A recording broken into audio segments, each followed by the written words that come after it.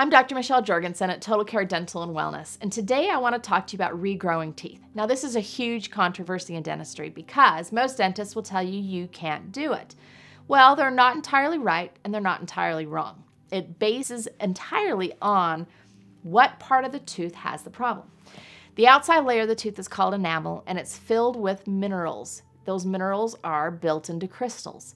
Now, when a cavity starts, what happens is usually bacteria in your mouth get fed sugar. As they eat the sugar, they actually create acid. That acid hits the tooth and it dissolves the enamel or the minerals in that enamel.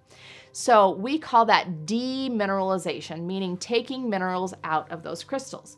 As long as that demineralization has stayed in the enamel, hasn't gotten very deep, you absolutely can remineralize that area back by adding minerals to the tooth. There's a few ways you can do that. One of the easiest ways is with an herb called horsetail.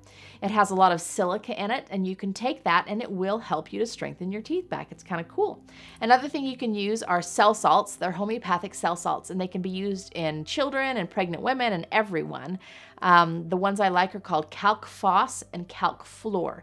Those two can be taken every single day, and they give your body the information it needs to rebuild those teeth. Another product I like is Dr. Christopher's Complete Tissue and Bone. It also has horsetail in it. That's one of the reasons it works so well.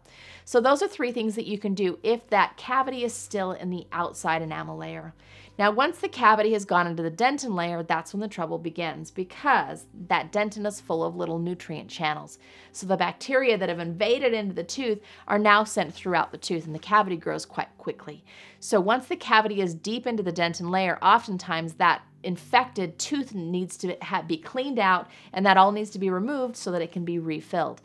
If it's still just surface in the dentin, sometimes it can be remineralized there as well, but it still will probably have a defect, meaning there will be a hole or an area where that tooth has been affected.